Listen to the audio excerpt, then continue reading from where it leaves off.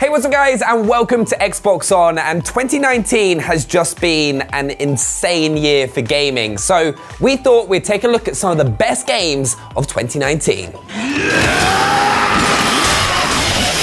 Rest in pieces. Without a shadow of a doubt, my favourite game of 2019 had to be the blockbuster sequel that was Gears 5. Now, it dropped the of war, but it still had more Gears content in it than any other Gears game at all. I loved it for a couple of reasons. The single player was fantastic, and also for the first time we actually saw some open world gaming with that. Now, the second thing that I personally love is the multiplayer. Now, the multiplayer, I must say, Gears 5 brought in the arcade game mode, which actually might be the most fun that I've ever had in a multiplayer shooter. We also had Escape, which was a brand new mode added to the game. It actually had a map editor. We've never seen that in a Gears game before, so you could build your perfect Gears scenario. You could build the amount of cover that you wanted, the amount of grenades you wanted, the amount of juvies that you wanted. I think this is the most beautiful Gears game ever made. And let's not forget, for the first time, I was able to murder people with a Lancer as the Terminator.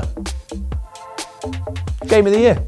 Being pressed for an answer, it'd be either a toss-up between Resident Evil 2 Remastered or The Outer Worlds, just because Resident Evil 2 Remastered, I was so impressed with how they managed to revitalize that game, bring it up to modern standards and make it still feel like it was a brand new release that no one had ever seen before. Whereas with The Outer Worlds, I really found quite a good connection with so many of those characters and seeing their kind of different storylines and the ways that they express themselves as well. And I thought some of the performances given in that were absolutely amazing. If I had to split between those two, I'd probably go for The Outer Worlds actually though, just because the fact I could play it both on my PC and on my Xbox whenever I wanted to. I just kept replaying it over and over again and then just connected with that game on quite a few different levels. It's Apex Legends. Like, what's not to love? 60 players dropped into a battle royale. We've had multiple seasons this year, bringing new legends, new items, new weapons, and it's just been one of the most enjoyable games for me in 2019. My best game of 2019 has probably got to be Untitled Goose Game. It was a completely out of left field, unexpected delight that just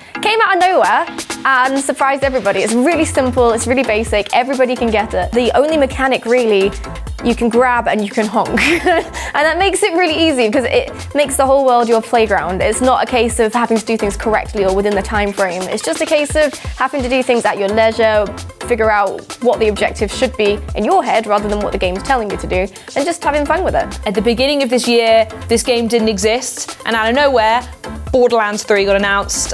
Me and Leah got to go to LA to see some exclusives. I played at every single event I could ever since the announcement, and it came out towards the end of summer. I absolutely demolished it, got to level 50 as soon as I could. The Halloween Spook Bloody Harvest Festival was absolutely fantastic. And at the time of filming this, the new DLC comes out in 2 days, and I'm so excited. Something that really surprised me was actually probably the announcement and then how fun LEGO Speed Champions was for the Forza Horizon 4 DLCs. I'm a big fan of LEGO, and seeing the way that they just kind of really authentically delivered a LEGO experience within Forza, that was just actually really amazing. You know, seeing all the, hearing the brick sounds when they get smashed apart, seeing the like Speed Champions race car sets and how authentically they were kind of recreated in the game. And it was just a lot of fun, really, just smashing bricks apart and, building up your little house as well. Like, surprise releases, it kind of goes back to my favorite game of 2019, and it's Apex Legends. No one saw it coming, there was no mention of it. Everyone thought that Respawn was working on a different title, and then boom. Apex Legends, I think it surprised everybody. It was another game out of left field. It just came in and it revolutionized the Battle Royale genre. I mean, the fact with Apex Legends that you could mark other players and enemies inside the game, you could talk to your team without having to talk. I mean, as somebody who's quite introverted, that was a godsend. I loved that. The game that surprised me most this year was actually Star Wars Jedi Fallen Order. I did not expect it to be a sort of Sekiro Souls style game where obviously it's not as hard as any of those titles, but it had the same mechanics. I was not expecting that at all. So it was a big win for me actually, because I'm still playing it and loving it now. I want to be a fly on the wall in Epic Games when they come up with the next big thing that Fortnite are going to do, because everything they do is a surprise. Whether you like the game or not, Fortnite is a game everyone should be watching and learning from. Best multiplayer game, I have to say, Apex Legends. The game came out of nowhere at the start of this year in February, and ever since then, Benny and I have just been relentlessly playing it every week, and we will be for the rest of our lives. This is really embarrassing. In 2019, I started playing Minecraft for the very first time, and it's also the 10-year anniversary this year, and I'm sorry it took me this long, but I got into Minecraft. So you could just go on for like 30 minutes, build a house, and be like, thanks mate, I'll speak to you next week, I hope you're all right. This is great. Apex Legends, again, it has to be for best multiplayer because it came in and suddenly everyone wanted to play it. Apex is up there, of course, but I think two of the others that really stand out for me are Modern Warfare, because I think Infinity Ward have done a great job in bringing like an overall, like one of the ultimate multiplayer experiences, from 2v2 gunfights to competitive 6-player maps to like their huge ground war maps. I think they've done a brilliant job with that. I'm also just a sucker for FIFA. Every single year, I'm there, like getting on Ultimate Team, trying to build the greatest team that I can and beat Sam, which doesn't always go to plan, but sometimes, recently, this game has been going quite well for me. So love FIFA, love Modern Warfare, and Apex. I know you asked for one, but yeah, I cheated. Deal with it. I find, you know, multiplayer and co-op games to be obviously a bit more of a social experience, and Destiny 2 delivers on that in so many different ways because it has so many activities that you can enjoy with your friends, whether there are friends that prefer PvE or PvP. There's just so much going on in that game. So jumping back into that with the release of their latest expansion, Shadowkeep, was just quite refreshing and a fun way for me to reconnect with some friends that I hadn't really played any games with for quite a while. It's Shadowkeep, finally here. It's Shadow, I thought you were doing like Shadowkeep. It's Shadowkeep. Oh, this is an easy one to answer. My favourite idea Xbox title has to be the little known title known as After Party. Now, it was made by the same people as Oxenfree, and I'll tell you the plot of the game so you get a gist of it, right? You are two people who have been killed or have died, and you are sent to hell, and you sort of think it might be a mistake. So what you do is you investigate why you're dead, and it turns out that actually to get back to life, you know, away from the underworld, you have to outdrink Satan. Now, I've never heard of a game with a storyline like that before, and as soon as I did, I had to go and play it. Now, we've played it on stream before, I'm continuing to play it now. The dialogue on it is the best I've ever experienced in a game. Amazing, amazing idea Xbox title, and it's in Game Pass. Supermarket Shriek was a really random game that was really fun for like families and just younger people as well, because it's kind of cooperative, it's a little bit loud, and I don't know, I enjoyed the heck out of it. I think one of the funnest idea Xbox games that really stood out for me this year is Supermarket Shriek, because I got to play it at a early hands-on event and just fell in love with it. It's so much fun, especially if you like play on the microphones with someone else and you're just like screaming down the mic just to try and get the fastest times. I think Benny and I enjoy a lot of yelling when we play games. I mean, I think the whole team does, let's face it, but I think it really appeals to Benny's competitive side and his side that likes to yell, so I think that makes sense. Untitled Goose Game. It's so ID, it doesn't even have a proper title. You literally play as an annoying goose. The game that started off on the internet as a GIF that then went viral and everyone went crazy about. To me, it's the epitome of an ID game, right? You get a dumb idea, you get a bunch of creative people, you make it all, and then you release it and everyone goes crazy for it. And the fact that Untitled Goose Game was added this month to Xbox Game Pass means you are not allowed to miss it anymore. One that really stood out for me was The Gardens Between, and it's just got this beautiful way of presenting like this rotating diorama. The visuals are just so eye-catching, and it tells quite a beautiful story as well about two friends who are sort of moving apart but managed to remember all these amazing memories they had together. Yeah, it's just something quite beautiful, quite, you know, relaxed and casual, but quite a nice game to sort of stick on and just enjoy the evening with.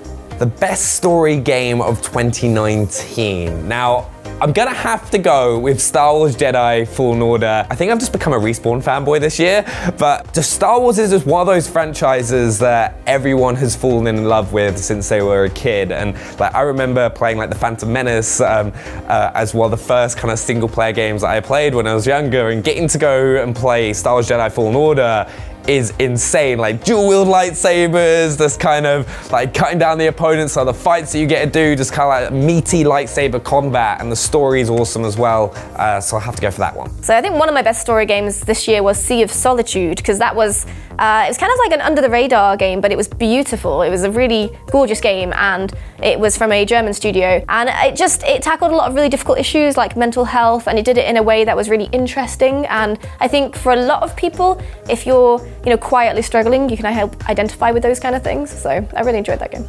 A game that definitely has a special place in my heart now, of course, is Star Wars Jedi Fallen Order. The fact that we got to play it at XO19 on the main stage in front of a few people was just absolutely crazy. I'm a huge Star Wars nerd. I love everything to do with it, whether it's the films, whether it's books, TV shows, you name it. I absolutely love Star Wars stuff, and Jedi Fallen Order was just an incredible experience.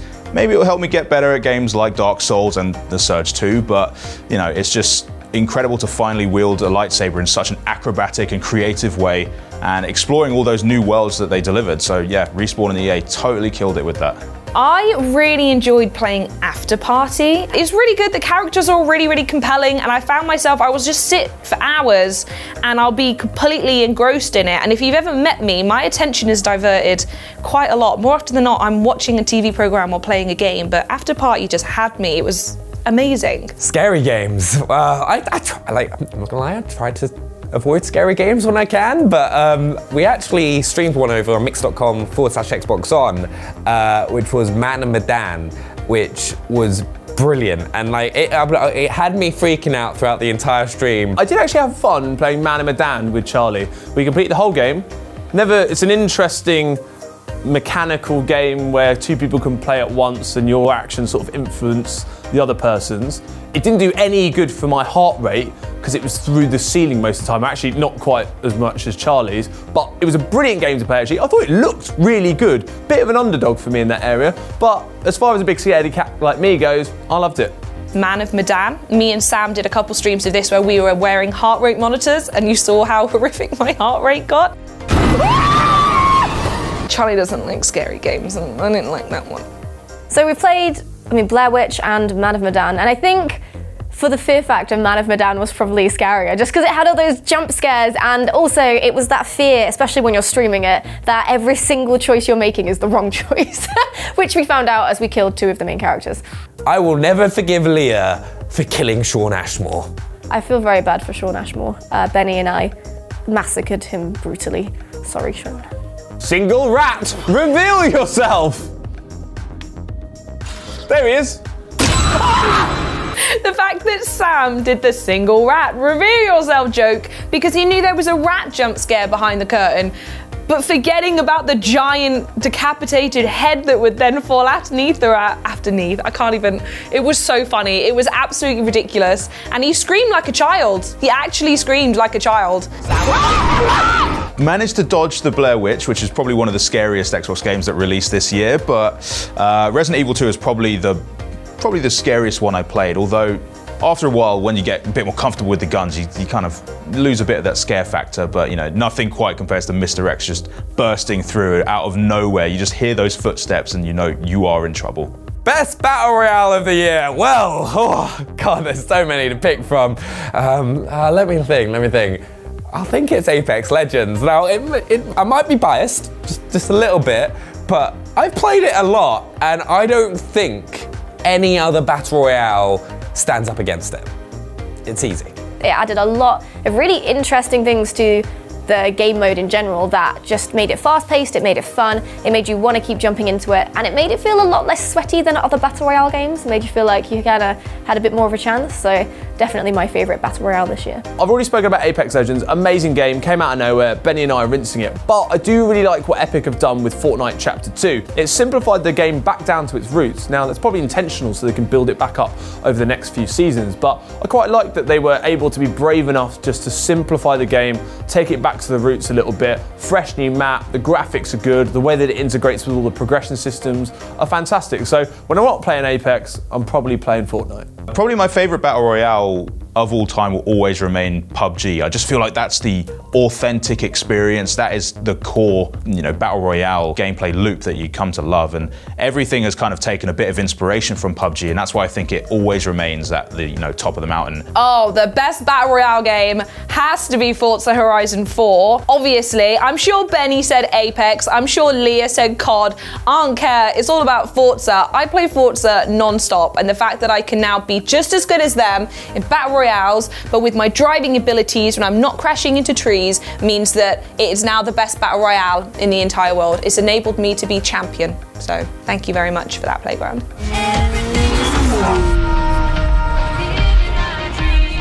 I guess there could only be one game to choose from for the one that's been the toughest for me to handle, and that was probably The Surge 2. People that tuned into our Mixer stream probably remember that I might have had a bit of trouble with that game, but I'm not typically very good at those kind of hack and slash, Souls-like games. But yeah, the Surge 2 was a huge challenge, one that I started to get a bit better at as the stream went on. But yeah, I mean, nearly 40 deaths in one stream isn't great. Hardest game I've played, without a shadow of a doubt, the easiest answer I'll give today is Sekiro. Hardest game is a no-brainer, that would be Sekiro, full stop. Sekiro was absolutely one of the most challenging game experiences I've ever had. It was too challenging for me. I remember giving Sam the controller and we spent the best part of 2 hours on a stream trying to defeat what we thought was a boss. It was not a boss, it was the dude before the boss, and we could do it. So that sort of sums up my experience with that game, doesn't it? Look, I know this might be a cop-out to a lot of people, but hardest game of 2019, Modern Warfare. Like, I'm sorry, what's happening? Why is everyone hiding in buildings? It's people don't play it like Call of Duty. It's everyone's like kind of camping and hiding. So I think that's been quite hard because it's been like a transition of play style. Yeah, it's a bit of a cop-out, but I think that's what I'm going to go with. So the best free update for me has to go to Fortnite. I know a lot of people go, but Fortnite, they continue to bring like so much new content to their game. They continue to freshen it up and they keep bringing in new partnerships. They've had John Wick, they've had Avengers, they've had all sorts, and each season they bring in just gives you more things to do in game. You can't complain about that. And a personal favourite of mine was actually the Nike Jordan crossover. I've always wanted to wear a pair of Jordans while playing Fortnite, and this time I can do it sat at home and in the game. And not to mention, the final one that they're doing right now is a Star Wars crossover. You can literally play as a stormtrooper in the game. Amazing. There was an amazing event during summer for Rocket League where they brought in all these throwback items that had all this 80s vibe to it, super retro. I think those kind of seasonal events are always really creative, and Rocket League's was definitely the best by far this year. I think the best free content update of the year probably has to be Sea of Thieves, and the fact that they're continuing to add new elements. So they're adding volcanoes, they're adding ghost skeleton ships. More importantly, you can now have pets, and how they're adding like complete whole quest lines to it. They've just got the pulse of the pirate on them. That's it. That's what they do. Xbox Game Pass delivers so many incredible and unique experiences, and we're really spoiled for choice, but if I had to choose one that I probably poured the most hours into this year, it's probably going to be Forza Horizon 4. I love just the challenge of learning different seasons and how cars react to the road, whether you're in summer or like icy roads of winter. Plus the fact that there are so many cars available. And the fact that the Eliminator DLC has finally dropped is just incredible. We get to experience a wacky Battle Royale version of Forza, which I never thought could be possible, but they delivered on it. Can't wait to jump into that more often. And the fact we get all of that included for free as a Game Pass subscriber is just mental. The one game that really surprised me that I did love was Astroneer. Leah and I did maybe 2-3 streams on that, so quite a few hours into it. And I'll be honest, I thought it was going to be a game that I didn't think I'd get my teeth into, but it's actually amazing. If you've not tried it, it's like a sort of survival, open world exploration game where you can terraform the world, you can explore different planets, you can mine for resources. Once you get into it, it is like really surprisingly addictive. So yeah, love that. If you've not played it, try and check it out. So the fact that a blockbuster game like Gears 5 comes to Xbox Game Pass on day one is like, it's pretty insane. So I think Gears 5 has to be my best addition to Xbox Game Pass so far this year. It's got like anything a Gears fan would want. It's awesome, so easy winner.